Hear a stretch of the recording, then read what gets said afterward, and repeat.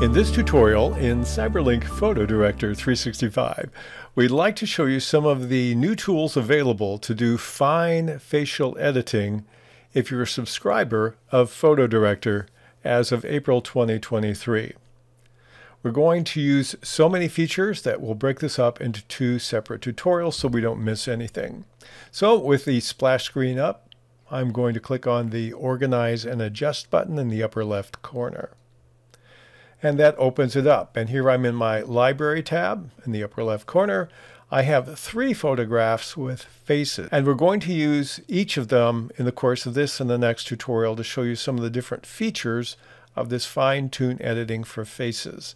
We'll start with this picture of a group, and to get to the tool I need to click on the Create button at the very top, and then under the Edit I need to choose Guided. And in the upper left, I have a People Beautifier I want to click on. And then I want to click on Face Tools. And immediately my copy pops up and says more than one face was detected. Select the face you want. I'll do that. We'll just click the gentleman here on the right. And then we'll zoom in on him. And now we're into the Face Shaper option, which is the brand new option with these 5 great tools. I'm going to click on that. And each of these 5 tools is a tab here, but there's also some important things at the top we're going to show you about as well. So let's look at the feature points, which you can turn on or off. When I click on that, you see each of these will define the face. Now the AI has done a good job. You can move them around with your mouse to make it a little more precise. You want to make sure that you don't move any of them too far, especially the chin or the ones at the sides of the jaw. On other ones, it would be where the eyes are. You want to make it as good as possible, but you can tweak the AI guess on what is the face.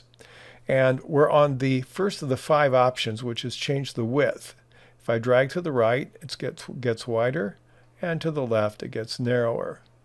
You don't have to have the feature points lit up. You can have them invisible, and it will still do the same job. For example, here I can move and I can widen this face again or make it much more narrow.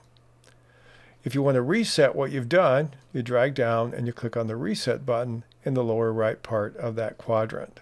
Now let me show you something else that's important. We're going to back up and fit everybody on the page and click on Change Face.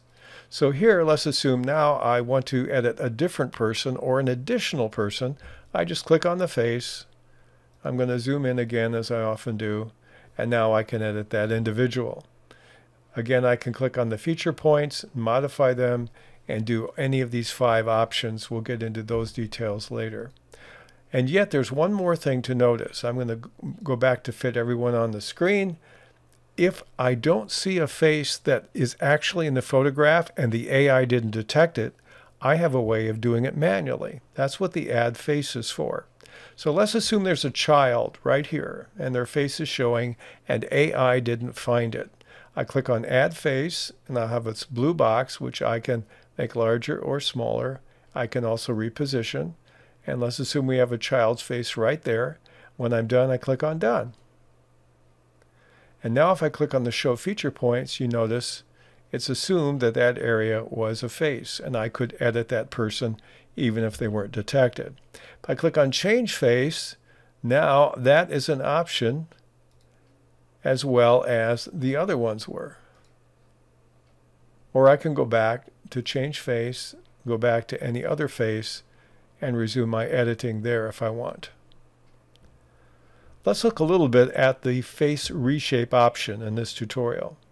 We've looked at width already, and you can change the width of the face slightly. You can change the forehead. Dragging to the right will increase the size of the forehead. To the left, it will minimize it a little bit. You can change the chin at the very bottom of the face. You can lower it or raise it. And you can also change the jaw. But you notice when it comes to jaw, you have these other controls, L, L plus R, and R. When you're dealing with a part of the body that is symmetrical, left and right, and you want to move it all together, you leave it to the default, which is L plus R. And here I can take the jaw and I can make the jaw slightly smaller on both sides. But I have another option. If I want to change one side, I can click on right And maybe I can make the right side just a little smaller. I can click on left. You notice it defaults back to 0, and I can make that even more small. And so that gives me the option on symmetrical parts of the human body to modify them independently, left side and right side. So what I want to do now is go back to another photograph. Let's not change this right now. And let's take this gentleman here. I want to show you by going to Create and Guided and Face Tools again. Now you notice it didn't ask because there's only one face. We'll go on the Face Shaper and show the feature points.